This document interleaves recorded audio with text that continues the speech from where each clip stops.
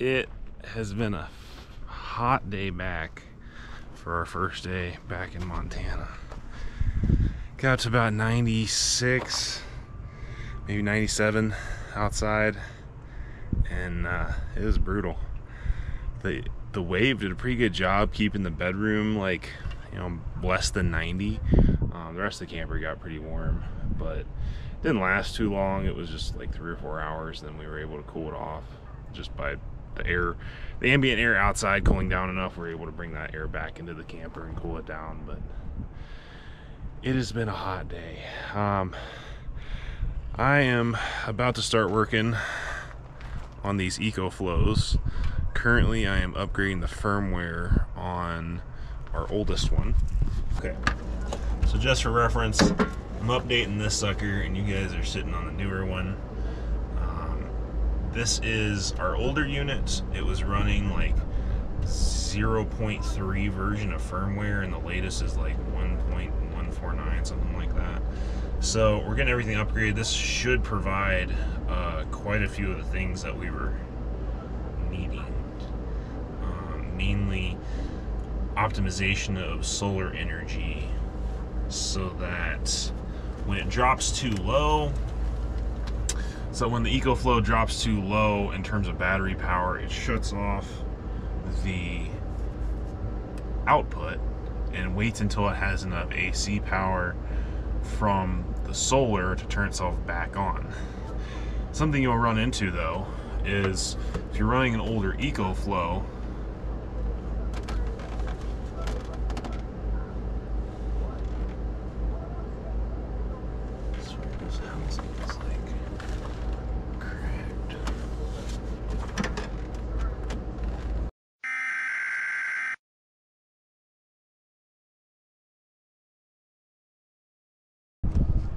so now that I have the right adapter, we will be testing out our new EcoFlow voltage hub. So, battery.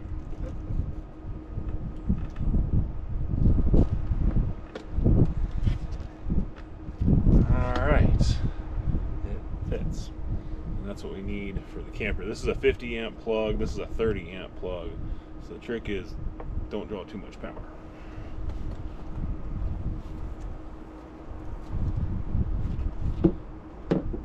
This is another 30 to 50 amp adapter. This is, however, is a 120. This one is a 240. Which is why they call it a double voltage hub. So I doubt y'all can see this all that well, but pretty simple update process. At least on the newer units, you just hit upgrade and it's pretty much ready to go. I just killed my internet while trying to upgrade.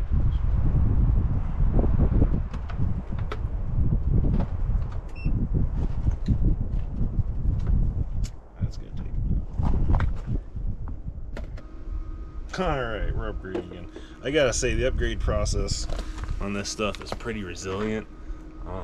I've had to upgrade a lot of firmware like this on various devices, sometimes remotely, sometimes on site, and like this is super simple. So very happy with these EcoFlow products.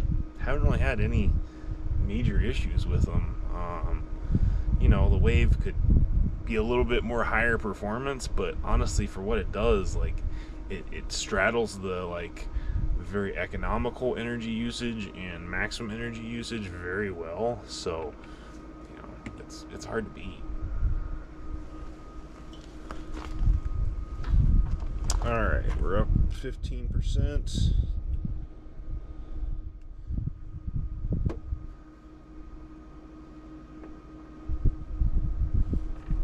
Keep running for a moment. Okay, here goes nothing. For the first time, we're going to be running off of both EcoFlows. Hopefully they don't blow this up.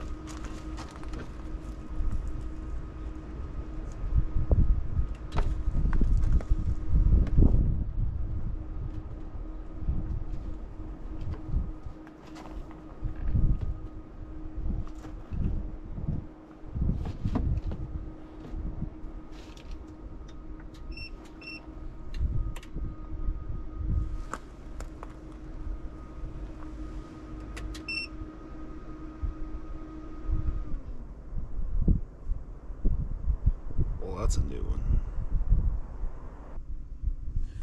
So we just got EcoFlow error code 553.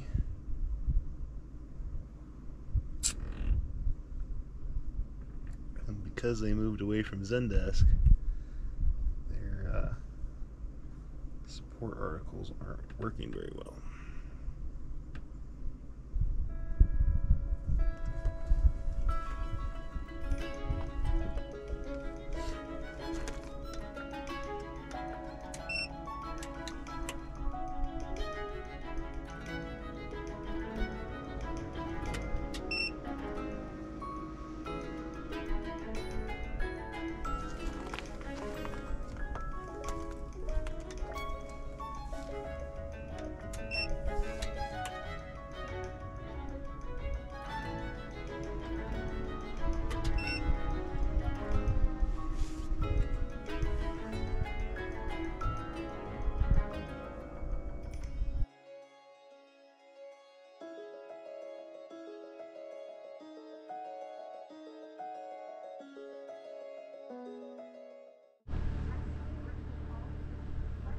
So before we left for Michigan, we ordered a shallow water well pump. And I was just kind of figuring out what size we needed at night and not really paying attention because it was like 3/4 horsepower, half horsepower, some that was like 1, but this was a 1.5 or 1.6. It said 10 amp power rating, which is not a whole lot. I think that's about 1200 watts. And it's not a constant draw because this has a big accumulation tank. So hopefully this is going to work for us because we managed to burn through 2 battery operated pumps in 2 weeks of living here. So I don't know what's going on with those. I'm going to get this thing opened up and figure out what all we need. So next time we go to the store, I get all the right fittings for this.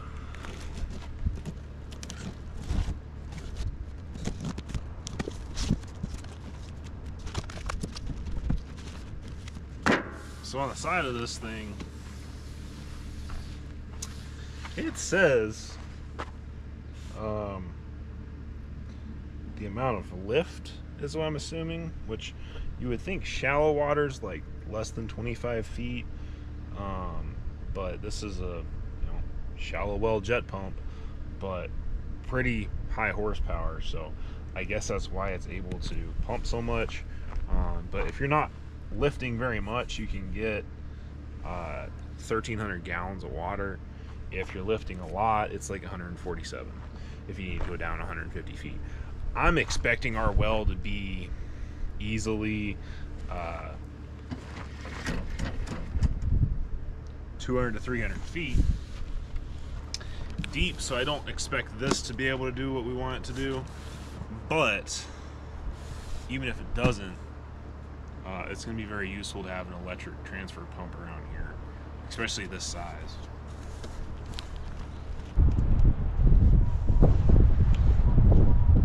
Hey, I might actually have all the fittings you need. That's a first. And a roll of plumbing tape. I'm already liking this.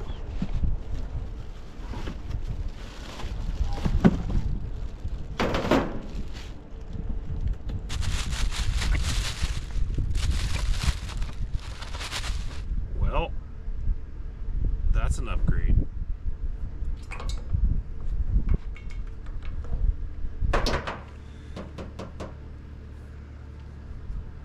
I feel like this probably should not sit outside, so I need to read the instructions on that.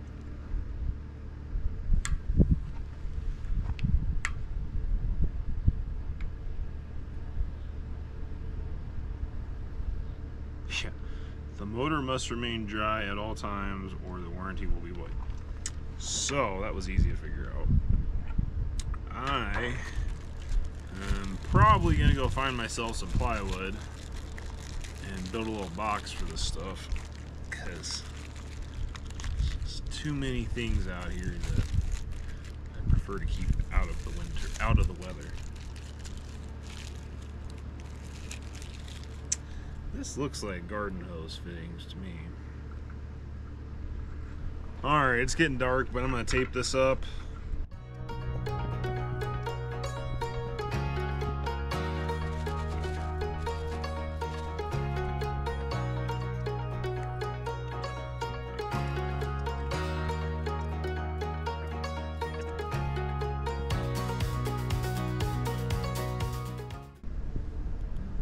see y'all in the morning. Probably not. Late afternoon. So the awning is not supposed to look like that. That's what it's supposed to look like. And I kept hearing it, and it was making bad noises, and I couldn't figure out what was going on. I thought it was the other side, but it's not. It's this one. So I need to do something to figure out why it's canted and half off its tube, and do that before that big nasty storm hits. Fun times.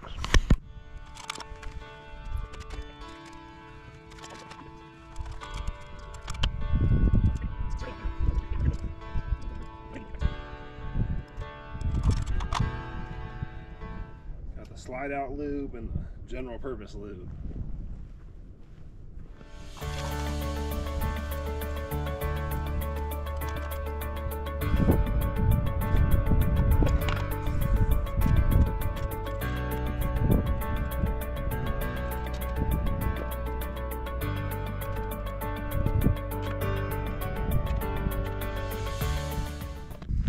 Actually makes like no noise now, which is new. It used to like screech and creak the whole way in and out, but it's doing quite well. And the storm is still on its way. Interesting weather when you live on a mountain. Like most places in the West, you kind of expect to get an afternoon thunderstorm during the summer. Easily into the fall. Spring, I feel like it's a given, but a lot of these thunderstorms, they just produce lightning and not a whole lot of rain. But you can see we're getting some rain out there. Yeah, that thing looks pretty gnarly. We had a fire, I don't know, 5-6 miles across the river yesterday that must have blown up a little bit, because there was 2 helicopters on it and they were doing their best. It eventually got put out, but they were running for at least a couple hours, I feel like. And I've already heard some lightning, so it's gonna be another interesting afternoon. So we're all finishing up week 3 at the property of actually living here. We were gone for about a week and a half, so I'm not counting that, but it would be like, actually we've had the RV up here for a month now, so that's pretty cool. All in all, our systems are working. I'd put them at okay. I was expecting to have a little bit better performance out of some of this stuff, and it's just been a learning experience. When you have solar panels that aren't in the sun, or there's an array of solar panels on this hillside over here, and when the sun starts getting back that way, those trees cast shade on it, so you lose a lot of efficiency there. They don't get that morning sun that would be very helpful. They'll like get it, it starts to come up, but it has to get, into the afternoon before we're really getting good solid, 1,000 watts of panel, or 1,000 watts per battery charging. But honestly, it's not bad. It's we haven't burned a whole lot of propane on the refrigerator. That's been really good. Burned a decent amount cooking, but that's to be expected. As far as gas goes, our big generator is that we use for running our neighbor's well pump when we're pumping water. That thing's consuming a decent amount of fuel, not a ton, but a decent amount. It's almost empty, so I need to fill that back up eventually. Our fuel consumption's been decent. I'm not thrilled about the amount of like propane that we've used. Just, I think we've emptied out probably 3 30-pound or 3 20-pound tanks, Our big tanks are still going strong. They'll probably last until the winter. A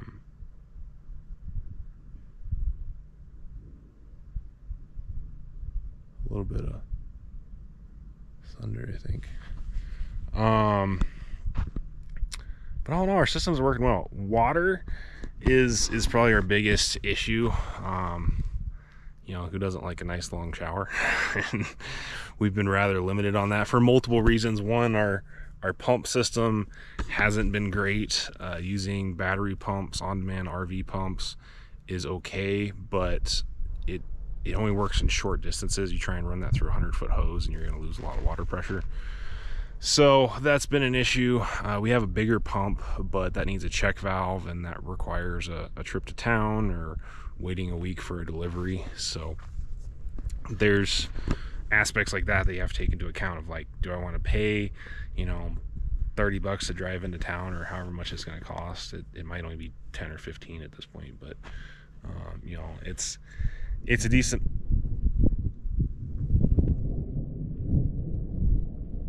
Well, that's going to get interesting.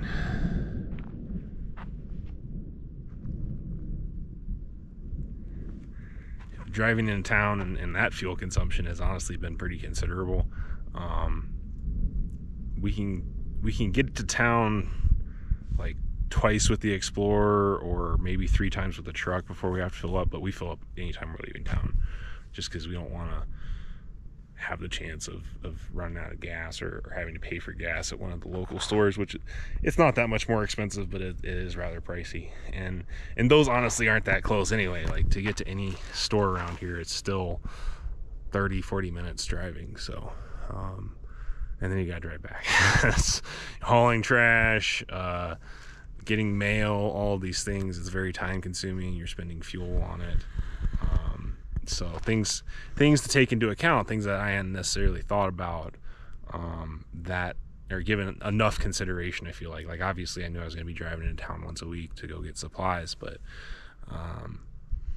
you know, being this far out, and like, I can just imagine being like 2 or 3 hours away from town. We've talked about living in a place like that, and although it sounds fun, you know, you're really planning your trips, making sure that you have your list, you know what you need to get, you're going to get to town early enough before all the stores close, and that's a full day affair. Like, and if you're working 5 days a week, even if you're working remote, you know, good luck trying to do that on a day you're working. So it's very much like weekend stuff. Like, Casey has been doing part-time work lately, and it's been very helpful for her to be able to go into town while I'm working throughout the day or doing stuff up here. So that's our month-end update. Water consumption significant, fuel consumption not terrible, driving fuel consumption significant, power consumption more than I expected, but as long as it's not hot, it's not been bad at all. On days it's hot, where we're running fans and those are constant draws, like that will drain your batteries if you're not getting very good solar the entire time. And it can be hot till 8 o'clock at night, 9 o'clock at night. So those last few hours that you are running those fans to try and cool off your house, or if you're trying to run it all night, it's that constant draw is significant. Well, it looks like we're getting a little rain today, so we could certainly use it. I really want to do water collection up here, but trying to do water collection and then winterize it for the winter is feasible, but not necessarily practical. And if we could just get a good well, I wouldn't necessarily worry as much about that stuff, but it would be certainly helpful for irrigation purposes or backup water supply. You never know. So we are transferring water right now. Have the 30-year-old generator, the 250-gallon tank, the 350-gallon tank over there that's filling up with the Starlink that I ran over. I need to go pick up our replacement.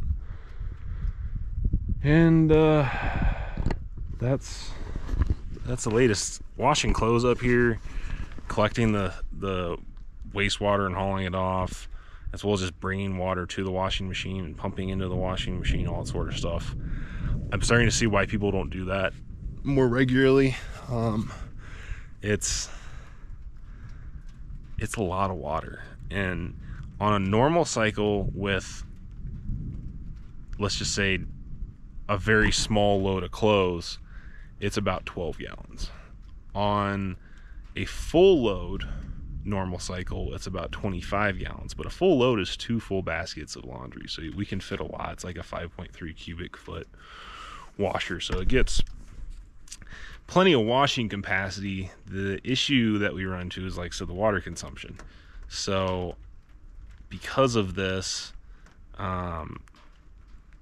know, washing clothes up here really does require a well and a septic system if you want to be able to use one of these washers, because just we used the bedding cycle today to see what that would do, and in 2 loads, which is 2 giant blankets in one load and then 4 sets of sheets in another load, it used probably 100 gallons of water, and that's nuts.